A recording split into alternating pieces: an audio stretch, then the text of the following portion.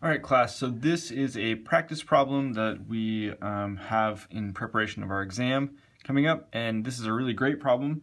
We have a sort of classic quenching problem or transfer of energy problem from a piece of metal to a water bath, and so let's sort of get into it. What we're looking for is the final temperature of a water bath, so that's sort of our end goal. T final equals question mark. We have a 750 gram piece of steel. Steel is essentially iron, so it says mostly iron. So we're going to use the specific heat for iron when we solve this problem in a 5-liter water bath. So we've got some amount of water as well. We've got an initial temperature of the water bath. The water bath starts at 24 degrees Celsius. And we've got a initial temperature for a piece of metal, 450 degrees Celsius. A really hot piece of metal, and we're going to dump it into our water bath, and we're going to transfer energy. So if I wanted to draw a little picture, and I would recommend you guys always draw these little pictures. Here's my piece of metal.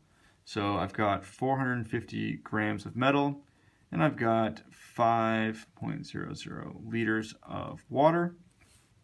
And there's going to be an energy transfer, right? There's going to be energy being transferred from the metal to the surrounding water. So we can sort of set up some equations and sort of think about what's going to be happening here.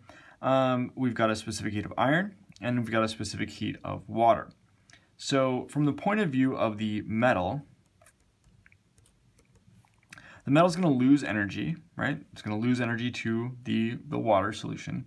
And that amount of energy we can model with Q equals S times M times delta T.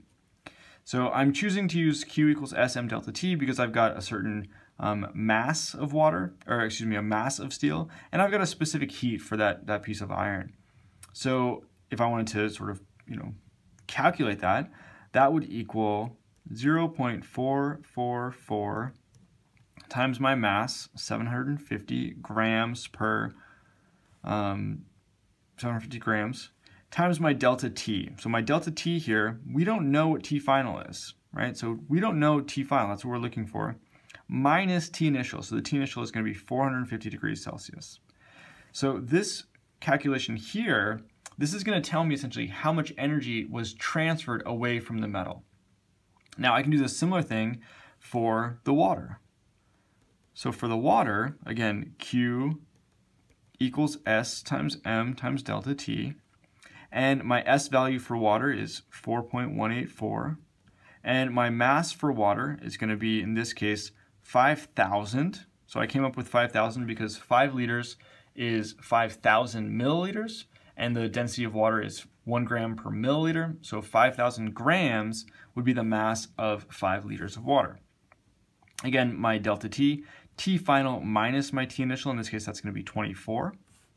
So this amount of energy, this is going to represent the amount of energy that the water is going to absorb, right? The water is absorbing this energy from the hot piece of metal. So that's going to be, some amount of water, some amount of energy that's absorbed by the water. I would expect this value to be a positive value because it's absorbing the energy. If we think about the signs that we have here, T final should be above 24. Right? The water's going to warm up a little bit. So this will be all positive values. So that will be a positive number, positive amount of energy. And over here, this T final, that should be less than 450 degrees, right? We're going to be losing energy from the metal. So this over here, that's going to end up being a negative value. Now, the interesting thing here is that these should be equal to one another except for their sign.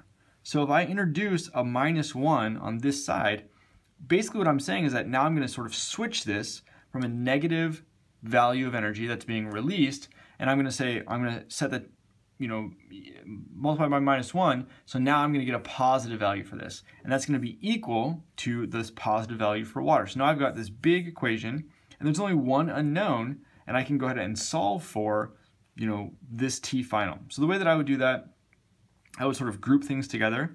So I'll show you that calculation here. So the first thing I'm doing is just multiplying this out. -1 times 0.444 times 750 gets me to here. That's going to be equal to 20920 T final minus 24. Now just sort of distributing this a little bit more. Minus 333 T final plus, so I've got a minus times a minus is going to be a plus 149,850 equals 20920 T final minus, in this case, 502080. So sort of a lot of math here, a lot of algebra. I can group the like things together. So I'm going to bring this value over here, put this T final over here, and I end up with 651930 equals 21,253 T final. And then finally I can solve for T final, and I got a value of 30.7 degrees Celsius. So this problem is a really great problem in terms of thinking about energy transfer. The real key here, right, is thinking about, from the point of view of the metal, how much energy is going to be transferred, and that is all a sort of calculation based off of that T final, that delta T. How much is the temperature going to change? How much metal do we have? And what's the specific heat of that metal? So this calculation here tells us, what amount of energy is going to be leaving the metal when I dunk it in that water. And this equation over here, this calculation over here, is going to tell us how much energy the water is absorbing, right? And so this is going to be a positive value. And the value, since it's energy transfer, all of this energy transferred from the metal is absorbed by the water. So we can set these equal to one another and solve for our T final. All right,